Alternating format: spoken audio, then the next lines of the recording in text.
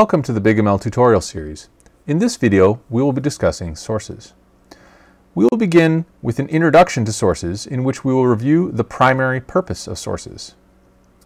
Next, we will cover the basic features regarding source creation, specifically the file formats supported and the methods by which a source can be created. Finally, we will dive into all of the configuration options available for sources, including how to change the way the source parser reads the data and how to change things like the way text analysis works. So what is a source? Sources are the first step to getting started with a typical BigML workflow.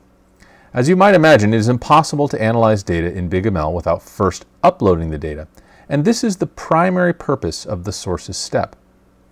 But there is actually a second important feature of sources. As we will see, when you upload a file, BigML will take a peek at the contents and try to figure out what kind of data you have. However, this auto-detection is not foolproof, and so source creation is the step where you review and correct the auto-detected field types as well. Let's take a quick look at creating a source using a browser.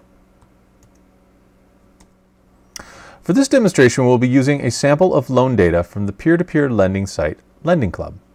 I have this sample locally on my computer, and I can create a source by simply dragging and dropping this file into the UI while logged in. Once the upload is complete, if we click on the new source that is listed, we can see the results of the field type auto detection. The first thing to notice is that in the source view, the rows and columns of the original CSV have been transposed so that each field or column is shown as a row. And each row from the original file, representing, in this example, a loan instance, is now displayed as a column. This display orientation makes it easier to review the field types, since if there were hundreds or perhaps even thousands of fields in the original data, it would be very difficult to scroll left and right to review them all. When transposed like this, it becomes possible to paginate through the fields. We can now review the field types that have been detected in our loan data. We can see here, for example, that the loan amount has been detected correctly as a numeric value. This is used to represent any real valued number. And the loan term, which has values like 36 months and 60 months, has been correctly detected as a categorical value. This is what is used to represent a finite list of discrete values, like red, green, blue, or in this case, 36 months and 60 months. And we can also see further down that the employment title, which can have a wide range of possible values, has been detected correctly as a text field. However, further down, we see the description field, which is a free-form explanation of why the borrower wants a loan, has not been detected as a text field, and instead is a categorical. In this case, the auto-detection has failed because the field contains a lot of null or empty values, and the peak doesn't grab enough rows to see what kind of data is actually present in this field. To fix this, we can configure the source. Pressing the Configure Source button, among other things, changes all of the field type descriptions into selectors, allowing us to set the type correctly.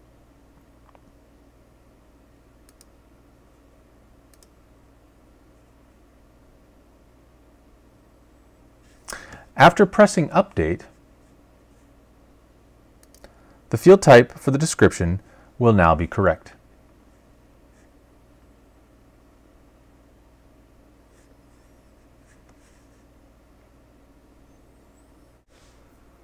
In the previous example, we saw three field types: numeric for real valued numbers, categorical for lists of discrete values like elephant, zebra, hippo, and text, which allows processing unstructured free-form text. In addition to these field types, BigML also recognizes date time fields. So anything that looks like an ISO style date time field will be automatically exploded out into the individual time components like hour, minute, day of week, month, year, etc. And finally, there's an items type, which can be used for a list of items, the classic example being a field which represents the contents of perhaps a shopping cart. Let's take a closer look at sources and explore the basic features. First, data to be uploaded should be in a tabular format. Typical examples are CSV, that is comma-separated values, TSV, that is tab-separated values, and even ARF files. Excel files are also supported, although since things like spreadsheet tabs will not be handled correctly, it is always preferred to export to a CSV when possible. Any file that is uploaded can also be compressed with standard tools like zip or gzip. This reduces how long it takes to upload the data and also uses less storage in the BigML servers. Previously, we saw how a source can be created using drag and drop, but there are several other methods as well. First, you can use a direct upload, which opens a file browser to allow selecting a local file. This is functionally the same as drag and drop, but is easier if the file is located in a different path. It is also possible to create an inline source by pasting values directly into an input box. If your data is located on another server, you can create a source using a URL, for example, HTTP, S3, or even HDFS. This makes it possible to perform a direct upload of the remote file rather than downloading to your local machine and then uploading again. It is also possible to connect your BigML account to cloud services like Google Drive, Google Cloud, or Dropbox, and then use a file browser to create sources from the files that are stored in those cloud locations. And finally, it is of course possible to create a source programmatically using the API or bindings. Let's see an example of each of these options in the UI. First, we can upload files using the file browser.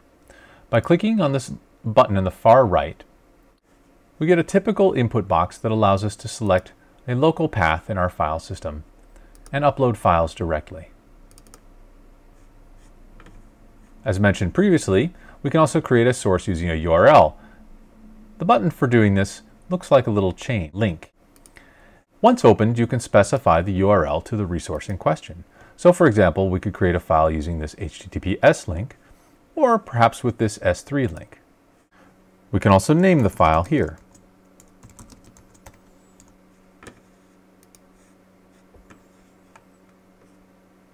You can also create a source using the inline source button. This brings up an editor where you can create a small sample file. This is great for testing a specific use case or a small sample of data that you want to just see what the behavior will be, or perhaps for experimenting with feature engineering in the dataset step later.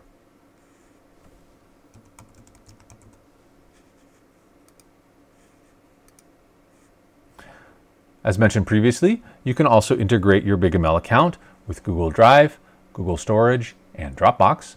And for each one of these services, once they're connected, you'll be able to open up a file browser where you can see all the files in those cloud locations and use them as sources in your BigML account directly.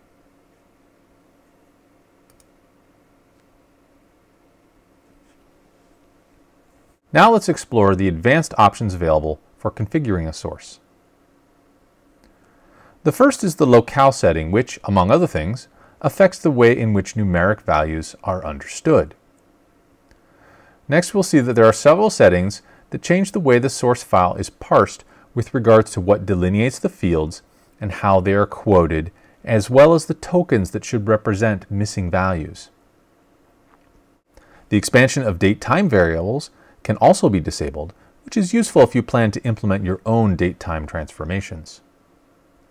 The separator used for delineating the individual items in an item field type can also be changed. The default is to use a comma. And finally, the way text analysis works can be changed. In order to understand the text analysis options that we're going to see and the impact that changing those settings will have, it will help to have an understanding of how the text analysis works. Imagine that we have the block of text shown here. The first thing that happens in the text analysis is that word stemming is performed. That is, it will detect the language of the text and then reduce all the various forms of a word into a single token. In this case, great and greatness are really the same word, that is, great. Next, the process will remove what are referred to as stop words. These are words that occur too often to be useful, like and, or, and the. Finally, the text analysis process will count up the interesting tokens that are left, and these counts become new features that the machine learning algorithm can learn from. Let's see an example of all of these advanced source parsing features. For this next example, we're going to use a file of stock prices from BBVA, which is a Spanish bank. As you can imagine, the locale of this file is different from my local setting. In particular, the numeric values are represented in the European format, where a comma delineates the integer part from the fractional part. If we don't fix the way the source parser is treating this locale, then this number will be interpreted as 722 instead of being 7.22. To fix this, we can simply open the same configure source panel and change the locale from the current United States English to Spanish. Once we've updated the locale here, pressing the Update button will apply these settings and the source will be reparsed. With that change, these numeric values will now be correctly interpreted using the European format. Now let's take a look at some of the additional options that are available in the Configure Source panel. In particular, we can control the separator that is used to delineate the fields in this file. The default, this being a CSV, is the comma, but you can also specify your own separator, like the semicolon, the colon, or tab, or any other feature that you choose by using the other option.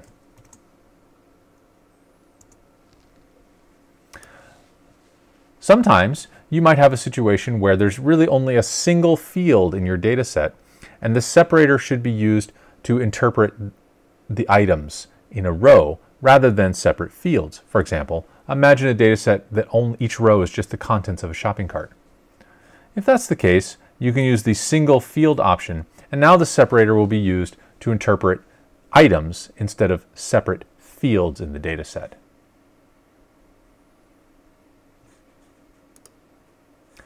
You can also change the quote that is recognized for enclosing a field. Imagine you have a feature like a text block that might have commas in it. Since you don't want the commas to be interpreted as separators between the fields, that entire text block needs to be quoted. And this option allows you to specify whether you're using double quotes to contain that field information or a single quote. By default, you can see the list of values that are interpreted as missing. So for example, you have NA or nil or capital nil. Anytime it sees these values in a field, it will interpret this as a missing value. If you have special requirements for missing values, you can add them here as well.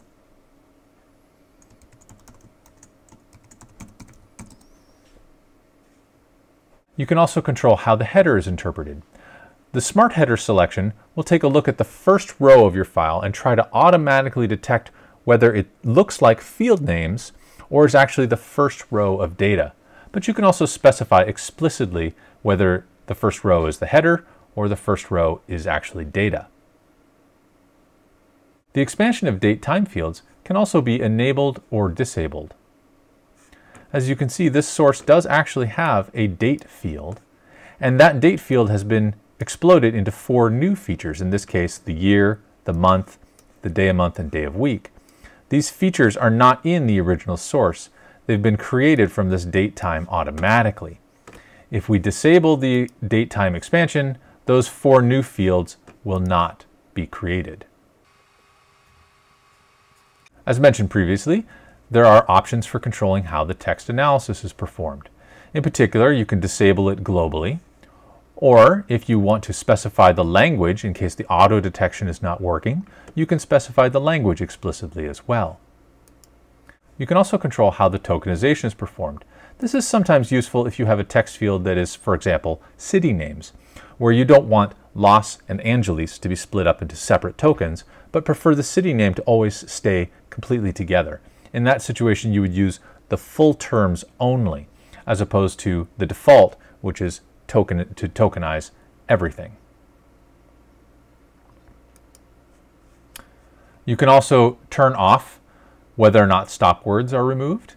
You can also control whether or not the word stemming is performed. And you can also control whether or not text analysis is done with case sensitivity or not. And finally, for any fields that are detected as items, you can specify the separator that is used for those items. The default, of course, is the comma, but again, you can specify a specific separator that you would like to use. In summary, sources allow uploading data to be analyzed with BigML, but their second purpose is to provide an opportunity to correct the field types. The data files that are supported should be tabular format and can also be compressed. And you can upload these files using a variety of methods: direct upload, remote URLs, or even through a cloud integration like Google Drive or Dropbox. Once uploaded, there are several advanced options for controlling how the source is parsed, including the locale and how fields are separated, etc. And you can also control how the fields are parsed, including how text is processed, how date times are exploded, and how items are separated as well.